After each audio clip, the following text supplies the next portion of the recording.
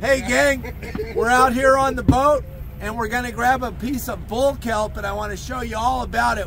When I was a young man, we used to pull these things out of the water all the time and carve them up like a pumpkin. They're really a unique piece of the ocean. As we pull up here, Wayne will scan out here a little bit. You'll see the bull kelp floating on the surface of the water. When it's floating like this, it's dead. It's already dead. We're not hurting the kelp. This kelp is dead. These things are hooked to the bottom by this long hold fast. As we pull up here to it, you're going to see it has antlers like a reindeer.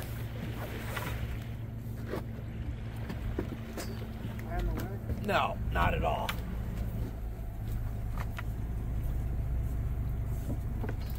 See, this is called bull kelp, or giant seaweed, if you will.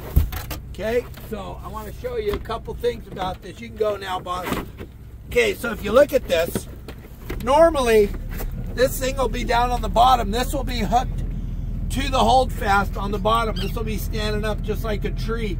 These leaves will be up like this. This is one of the great breeding grounds for the California yellowtail. The bull kelp areas over at the Coronado Island, San Clemente Island, Catalina, where you find the bull kelps, where you're going to find the yellowtail.